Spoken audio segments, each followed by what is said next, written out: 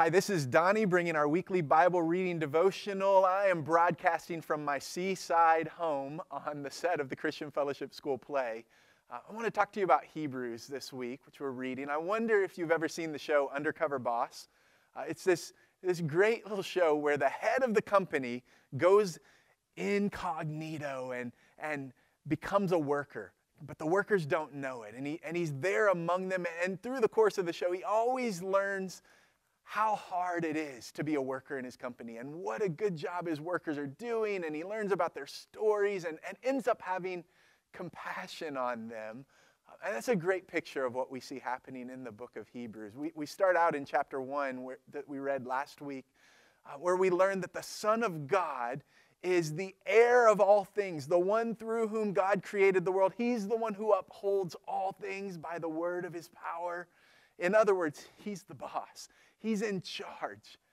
But then the writer of Hebrews says something very interesting. He said, he became like us. This is the beauty of the incarnation, where, as the writer of Hebrews says, he was made like his brothers in every respect, so that he might become a merciful and faithful high priest in the service of God.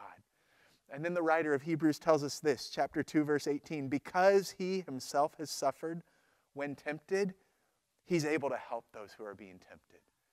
In other words, the boss has become one of us, and now he knows what it's like, and he's able to help us in the midst of our difficulties, our challenges. I love what the writer of Hebrews says in chapter 4.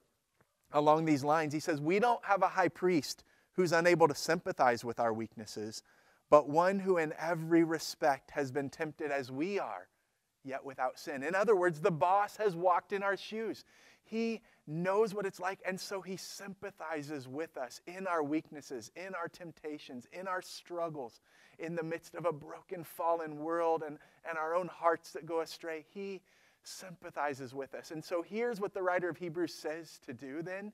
Therefore, let us with confidence draw near to the throne of grace, that we may receive mercy and find grace to help in time of need.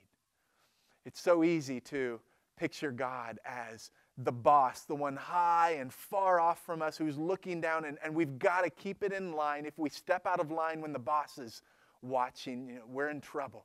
Shape up. Don't make mistakes. If you do, cover them up because the boss is watching. And the writer of Hebrews says just the opposite. No. Your boss is your ally. Jesus, the Son of God, who rules over all things, has come and walked in our shoes. And so he's sympathetic towards us. He knows what it's like. And he wants us to come to him in our weaknesses, in our struggles, so that we can receive mercy and find his help, his grace toward us. The boss is our ally now. He's on our side. And so this week, whatever you may face, whatever your weakest, darkest moments may be, let me encourage you, run to him. He is there to help you, to have compassion on you. So run to him. I'll look forward to talking to you more next week. See you then.